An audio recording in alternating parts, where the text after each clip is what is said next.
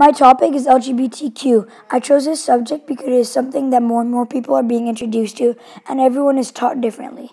I believe that everyone has a right to their opinion, but when it comes to something like LGBTQ rights, everyone should be told that anyone can love anyone, regardless of gender, color, race, creed, or sexual orientation. 1950. Roberta Cow was the first British trans woman to undergo surgery and change her birth certificate. 1960. First lesbian organization created was the Minorities Research Group. 1980. Sexual relationships between men and women over the age of 21 in private were allowed. 1990. Gay, lesbian, and trans can be in the Army.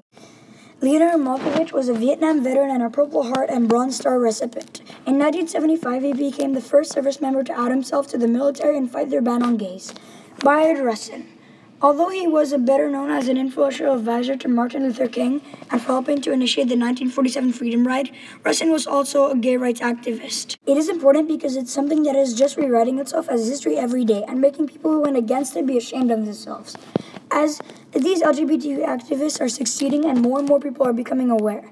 Why is it that as a culture we are more comfortable seeing two men holding guns than holding hands? Ernest Gaines.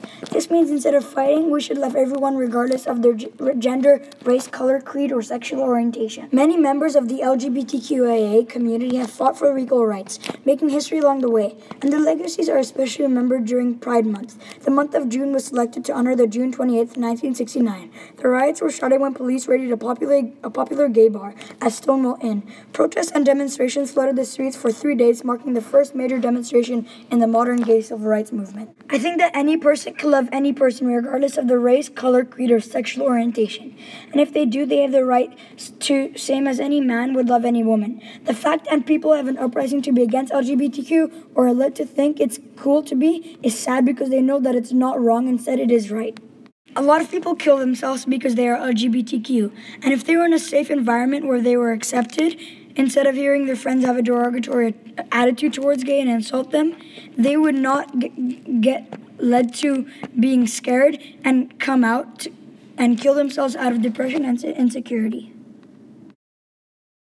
All of us who are openly gay are living and writing the history of our movement. We are no more and no less heroic than the suffragists and abolitionists of the 19th century, and the labor organizers, the freedom risers, Stonewall demonstrators, and environmentalists of the 20th century. We are ordinary people living our lives and trying as civil rights activist Dorothy Cotton said, to fix what ain't right in our society. Senator Tammy Baldwin. People who are gay, lesbian, or trans, or queer, or bi are just people.